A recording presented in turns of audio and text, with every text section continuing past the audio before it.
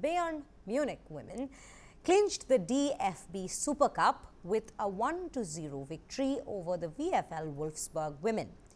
Klara Bühl scored the decisive goal in the 9th minute after a defensive mistake from Wolfsburg. Bayern dominated from the start with early chances including Linda Dallmann's shot and a near miss from Jovana Damnjanović. Wolfsburg's Marina Hegering made a crucial goal line clearance, but the She-Wolves struggled to break through Bayern's defense.